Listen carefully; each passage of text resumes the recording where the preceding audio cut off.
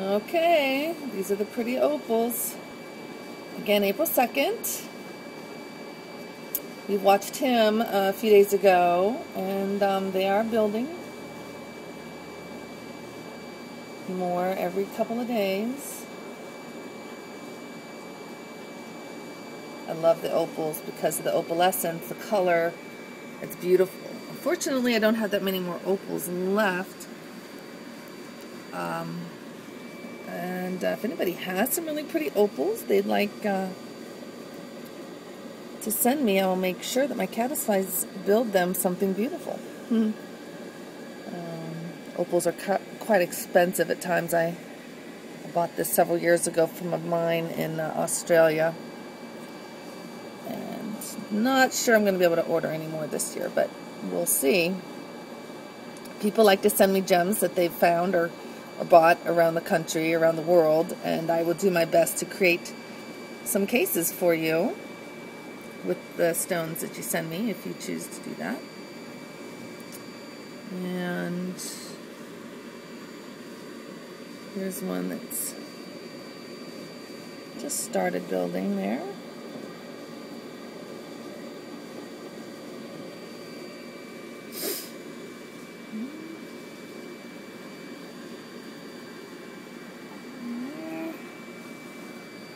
Again a little.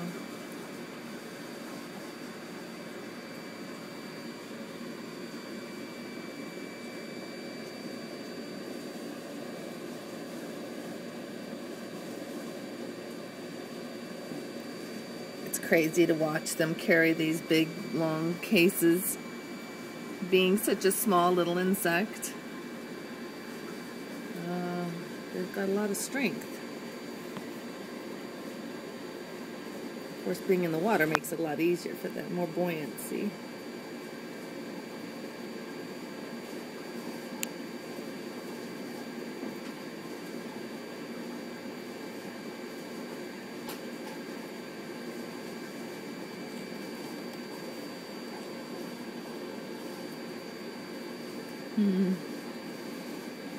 Like I said, after 17 years of doing this, it still amazes me. I still love to watch these guys as they're cruising around. It's just an amazing thing. And it's beautiful.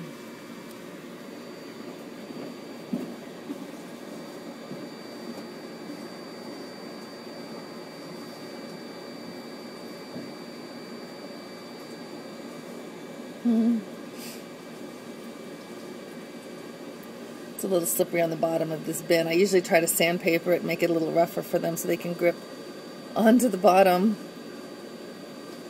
But this is about how far you'll see these caddisflies come out. Their body is basically protected by their case, and they have a little hook that hooks their bodies inside the case, so you can try to pull them out, but they're very hard to do that. They won't come out very easily. Oh, I feel bad when you can't move like that. He's stuck. Come on. There you go. He's got it going now.